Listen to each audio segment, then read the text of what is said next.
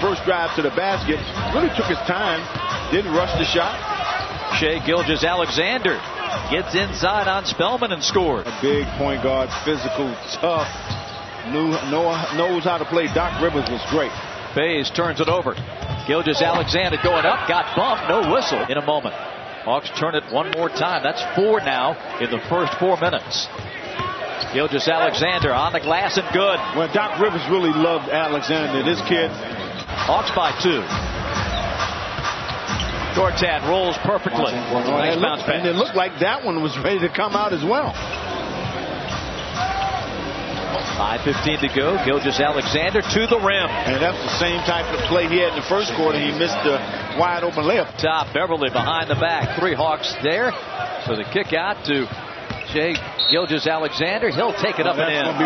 What a nice move by Alexander. Good hesitation. And watch the nice little hesitation. Inside out dribble. Takes the bump up and in. Heat's on with the Hawks down by 7. Torian. And that's taken down by Gilgeous-Alexander with the block. And they're going to get this ball tried to Lou with. Missed the jam, but Gilgeous-Alexander goes up and jams, and a Bazemore foul. You watch, he goes up here.